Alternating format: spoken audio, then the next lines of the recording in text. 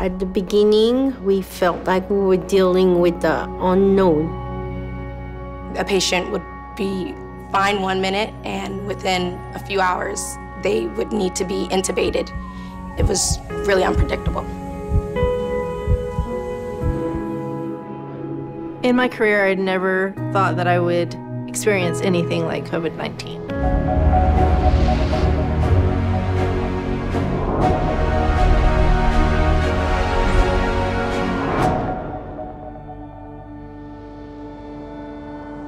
My first COVID patient, I walked in and I saw she was blue. We decided right then and there she needs to go on the ventilator.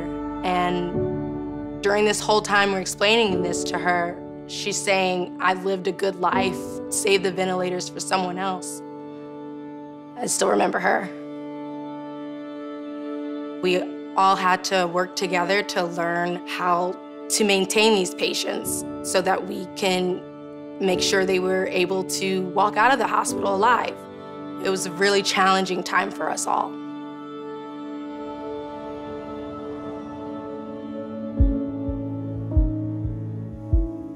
This year was very tough on healthcare workers, but even worse on the patient.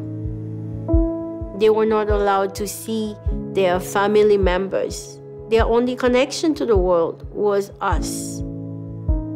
There was a lot of unknown about this. I could see they were thinking, am I gonna survive? Is my family okay? There was just so much fear around what was going on. The pandemic really made us think out of the box.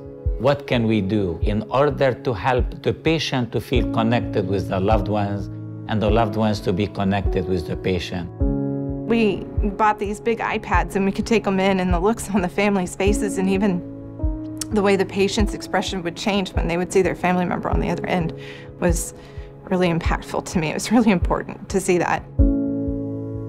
Patients were so grateful. They absolutely recognized the risk that everyone was at by taking care of them.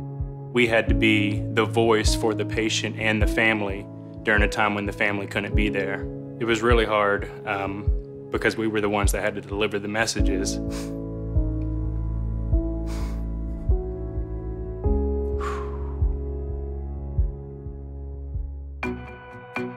Sending patients home after their long fight with COVID-19 is an amazing experience.